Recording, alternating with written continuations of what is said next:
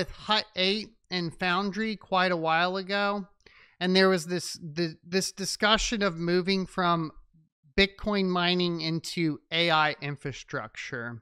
And it's a fascinating topic because there's a lot of nuance to it. For those that are not familiar with infrastructure, it can be a little bit confusing. You might say, well, it's just computer equipment, just plug in the AI machines instead of the Bitcoin miners. But it doesn't really work that way because the type of infrastructure you have for a Bitcoin miner is essentially, a decent, basically a reliable internet connection. Doesn't have to be necessarily fast, and then a bunch of power.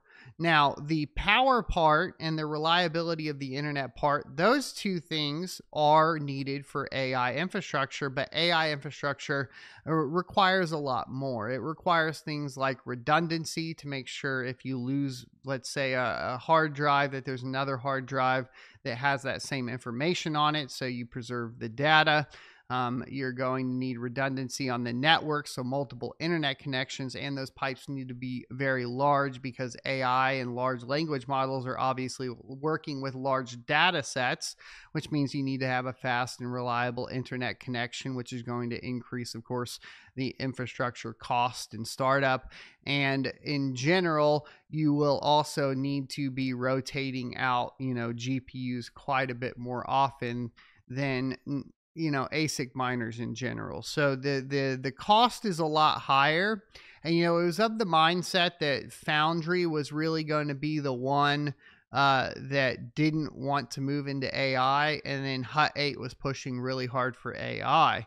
And the interesting part is, to my chagrin, I guess, because I was like, it doesn't really make sense for a Bitcoin miner to get into AI, but maybe I'm wrong because Hut 8 has reported $331 million net income in 2024 while expanding AI infrastructure. So the Bitcoin miner did hold over 10,000 Bitcoin at the end of the year last year. Bitcoin mining firm Hut 8 took $331 million in net income in 2024, according to the company's latest financial report. The firm benefited significantly from the rise in Bitcoin's price over the year. Hut 8 finished the year with a reserve of 10,171 Bitcoin, worth approximately $905 million at the time of writing. The vast majority of this reserve has been pledged as collateral to purchase more ASIC mining machines. That is an interesting play, though. So that's collateral specifically for Bitcoin mining machines, not for Bitcoin. So if I had to take a bet here, what we're seeing is thanks to Bitcoin, they can continue to run their AI infrastructure. So it feels like to me, I was correct. And they might have been doing even better if it was purely focused on Bitcoin. But this is a hedge for, of course, the bear markets. So the miner saw a sharp reduction in energy costs, with fourth quarter costs per megawatt dropping 30% from the previous year to $31.63. While Hut 8 managed roughly 1,020 megawatts at the end of December, it has more than 12,300 megawatts in the pipeline. The company deepened its relationship with Bitmain, one of the largest Bitcoin mining firms in the world. Hut 8 secured a co-location deal from Bitmain that is expected to generate $125 million in annual revenue. It is also teaming up with the firm to develop a next-generation ASIC miner. Hut 8 is increasing its AI infrastructure investments. Its subsidiary, Highrise AI, signed a 5-year customer agreement for a GPU as a service.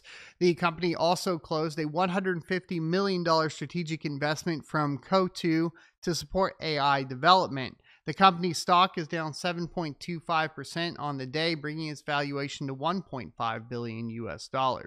Now, of course, if we look at that, just the holding in Bitcoin is worth $905 million. So if the entire company is only worth $1.5 billion, and that includes, their running costs, the infrastructure costs, all that sort of stuff, and you take into account the amount of mining machines, etc., that also has to be added to this 905 million, it's pretty clear that there's really relatively small amount. It's really maybe about a total of $275 million invested into AI and $1.3 billion invested into cryptocurrency mining. So I still think that, the cryptocurrency mining is really what's keeping them alive. There was that question earlier that essentially I just got sidetracked by TDIT, but we already addressed that. So, we already talked about the price volatility in Bitcoin. So getting back on track, right? I think that for Hut 8, the Bitcoin mining side is why they're being successful, not the AI side. And going back to earlier in the show when somebody was asking when the AI bubble will pop, we haven't got the big players in AI yet. I mean, we sort of do, right? Grok's coming along to be in that competition. Maybe it'll be like the Grok, Apple, and a couple others. But there's still a lot of room and space for innovation within AI at the smaller level, especially within the hardware level, right? Most of the GPUs as a service projects or businesses are startups. There's not really outside of, working with specifically, NVIDIA in large data centers, like maybe with Amazon or something. There's still a huge GPU as a service hole within the AI space. So from that perspective, I think you're going to see a real need for GPUs as a service at a smaller level, right? So if we look at like cloud, for example, right? You have the big players in cloud. You have, the Googles, the Microsoft, and Amazon, right?